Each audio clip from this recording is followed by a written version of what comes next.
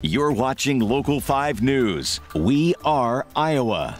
Parents and students made their voices heard and the Waukee School Board listened. Tonight, the board reversed a decision on a controversial boundary plan and approved a plan that keeps middle schoolers together through high school. Last week, parents and students flooded a special meeting to weigh in on the split feeder plan that would split middle schoolers into different high schools.